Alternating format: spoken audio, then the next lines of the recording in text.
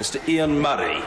Thank you, Mr Speaker. Can I pay tribute to my right honourable friend in the way in which he's chaired the Foreign Affairs Committee in the first few months he's had that position, and indeed to the Minister for the candid way in which he presented the case of the UK Government when he spoke to give evidence to the committee. But I wonder if I could ask my right honourable friend, the Chair of the Committee, if he thinks that this again shows the bluntness of the UN and shows that they don't have enough tools available to them to deal with these kinds of international crises.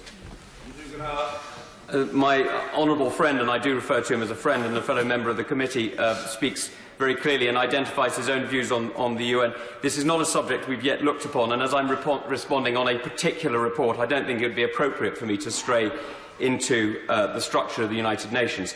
However, I would urge the Minister to work through the United Nations system to make sure that reports like the Annan Commission are indeed fully implemented, as indeed he will remember from our time in the committee we all supported.